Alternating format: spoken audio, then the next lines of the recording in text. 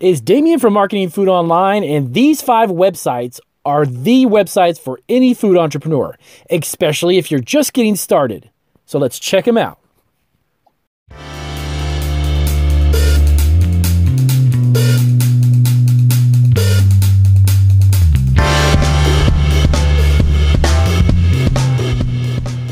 Hey guys, it's Damien from Marketing Food Online. I hope you guys are having another great day as always. This is going to be one of the coolest videos I've actually ever done. I'm really excited about doing this. And I've decided to do each week, I'll have one video of these posted. I'm going to do 5 websites in this video that every food entrepreneur needs to know about and you should bookmark in your computer. You need to be aware of these websites. They are extremely helpful. There are resources galore in these websites. So I'm going to bring you 5, at least one video each week. We'll have 5 of these websites. And what I'm going to do is go through them, explain why you need to know about them and you should be aware of them because knowledge and understanding and gaining a lot of resources at your fingertips when it comes to starting a food business is worth its weight in gold. Trust me. These are websites that I personally just frequent. I'm not promoting anybody here. This is not a paid. No one's paying me for this. Just simply want to bring these to you and let you be aware of them. They are great resources, great websites. Some of them are associations, food associations and such, which will help you collaborate with other food producers or just gain some knowledge or maybe some insight into the food industry and food business, which will definitely let you understand more about it and give you direction where you want to go. So these are in no particular order. Number 1 is, of course, Specialty Food Association. It's actually specialtyfood.com. And this is an association. You can definitely become a member. There is a fee for that. But you can definitely become a member and there is a ton of benefits. There are several food shows. Okay. And this association is kind of linked into a lot of these food shows. So they'll give you an opportunity. If you were at the point where maybe you've produced a food product that's ready for retail and you want to find out, hey, how can I get in touch with buyers or how can I just kind of associate myself with other food sellers, maybe gain some understanding how food brokers work, whatever it may be. These expos are fantastic. These food shows are great. So what do they offer here? They have a shows and events. They show you all of the different events that they are associated with, exhibiting, even travel centers if you want to get there. The Food Association, what is this actually about? The specific, getting a membership for this type of association.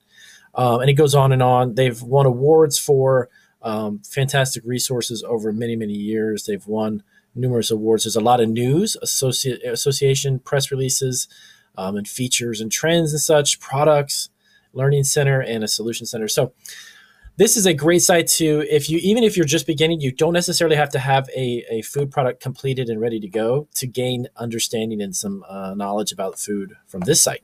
So this is number 1. Let's move on to the second one. Now, this one's called progressivegrocer.com. This is a industry website based around the grocery industry, which of course reflects food products and trends and a lot of other great topics. So you can scroll down here. It talks about food safety. It also has some great articles. Let me get over to the side here. There you go. Related topics. Great articles about food packaging and labeling, category management, understanding government relations and such, food safety, even private labeling. And I'm just going to click on that really quick. And again, it goes through here and it is a ton of great articles, other websites that are attached to this one that you can utilize as well. Talks about Kroger, Retailer of the Year. This is some of the most recent information, Stop and Shop, and so on. There's a lot of grocery stores and even private label companies that you may have never heard about, but these are great grocery stores that you may even want to contact to get your product in them. Of course, Target and a handful of other ones, and it just goes on and on and on.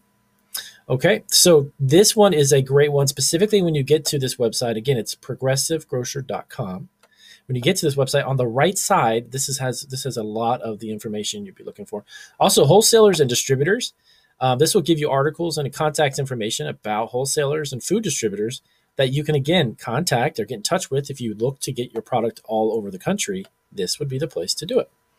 And a lot of really great, and let me tell you, some of this information may not necessarily be interested to you or pertain to your product at this very moment. I go through here and a lot of times I read articles that may not necessarily be something that has to do with what I do today, but down the road, you find out, you know what? Hey, I read that article on that website. I want to get in touch with that company. It's just great to be informed. Okay. The more information you know, the better off you are. Now, Organic Consumers Association. This is a great website for organic food. Now, let's say if you're producing an organic food product, or you're in the market to start a organic food product and you want to find out what is actually needed on my packaging, what kind of labeling, how the process to process a food that is organic. How do I do that? What agency do I need to contact? All of that great information is on this website, and that's organicconsumers.org, actually. Okay, so the next one up, I'm going to give you this one. Now, this is kind of off of the food-related industry and food-related websites, but this is an extremely valuable, useful. I've actually personally have used them before. If you have not heard of LegalZoom, LegalZoom is a website with a lot of legal advice. You can incorporate, get your business formation. If you have intellectual property, this is something I covered in a couple of my videos in regards to trademarks, okay, and copyright.